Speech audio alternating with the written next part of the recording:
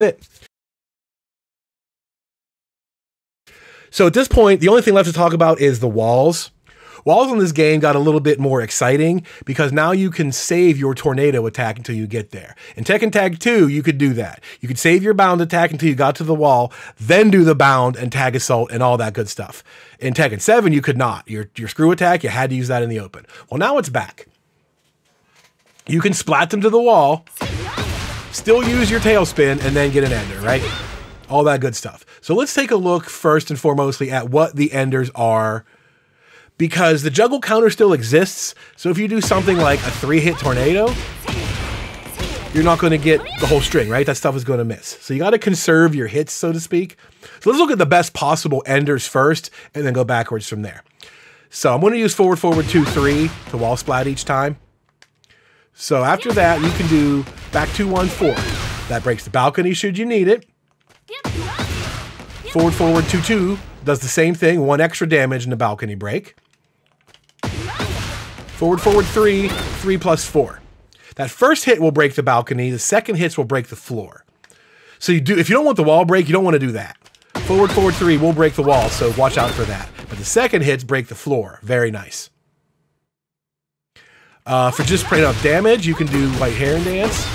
1 plus 4, 2, 4. That kicks them out sideways a little bit, which is weird, but it's there. You can also do this new string. Down, back, 1, 1, 1 plus 2. This is supposed to be a wall break, but in this situation, it will not. I'm pretty sure they're already on the ground by the time that last hit connects. Doesn't break the wall anymore. Out in the open, it will break the wall. That's your wall splat. Boom. Broken wall. And the last option, a little bit tricky, is back 2, 1 into Miyare instead of Genjutsu, and then 2. Look at it again closely. See, I missed if I hold it too long. There's a Miyare stance in there. It's fast. You just hold it for a brief instant. As soon as she stances, you press 2. It just does straight up more damage. Miyare 2 is a nice chunk of damage. So that's a pretty go-to damage ender right there. That's it. Those are your best wall enders. If you want to break the floor, this guy. If you want to break the balcony, that guy's probably your best shot. So you can do a tornado after the wall splat if you want to. I would highly advise just doing a single hit tornado. One, because you get all of those enders, you don't have to change anything, and you get a ton of damage. So you can do this, down, forward, 4, boom, and all the enders work. Including this. Just like that. You can do while standing 3 plus 4. I think it's kind of hard to actually do that reliably. It's not worth it. It's the same damage. So it's just there for style points. Sidestep 2 works, but it will shift you sideways a little bit. You could use that to your advantage. If you get like a slightly crooked wall, then you could use sidestep 2 and realign yourself if you want. A little bit extra damage.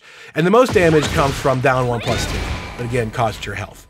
So if you don't want to spend health, down forward 2 is good. And it's just a great looking kick. It just feels good. Always feels good. So I would totally recommend those and not ever bother with doing like a 3-hit screw attack, right? You're just wasting hits. Your options are pretty limited. At that point, like the only thing that you can do is forward, forward, 2, 2. And that's less damage than all these other options. So I would stick to single hit. Either down forward 4 for no power or down 1 plus 2 to spend power. That's it. Another interesting option, it shows you in like the Jun trailer gameplay video or whatever, is to use the new hotkey. You do that. And then you basically press 2. You wait a second for them to fall a little bit. Right now. And then you press 2 and you get unscaled damage at just the right instant. I mean, it's cool, I guess. It's flashy. But you don't have to really bother with doing that. I think it's a lot easier to just do the down forward 2 and do it manually. As far as breaking the floor or the wall mid-combo, it depends entirely on where you are at that point, right? If you spent 8 or 9 hits to get to the wall and then you break it, you don't have a lot left. Pretty much your yellow ender and that's it. You might even have to just do like 1 hit and call it a day. Something like forward, forward, 1 plus 2 and then hit them. Because there will be cases if you do forward, forward, 2 in the stance, it won't reach. The juggle counter is way too high and they go flying. So be aware of that. Even if you break the wall, you might be out of hits and not have anything left to do. And whereas the opposite is true is if you hit them immediately, if you hit them, at the wall and then do this stuff, then break, you've got a lot of hit sets. You might be able to do a full red combo down at the bottom. It's hard to say. Same with the bouncy situation from explosions or whatever. It depends entirely on what got you there. So that's why I think the piece approach is useful. You know that if you've done it like mid combo, oh, well, I've got, you know, some combo left. Let me do just the blue one and be done with it. Or let me try to squeeze in the whole long green combo, et cetera, right? It's up to you. You got to learn what is left, how long your combos are. And you kind of notice in some cases, some of these combos that are 11 hits, you kind of have to space that last one out a little bit just right. So you can feel they get further and further away with each hit, how that would reflect under wall combos. All of a sudden, they just get punted away. You got to be aware of how that works.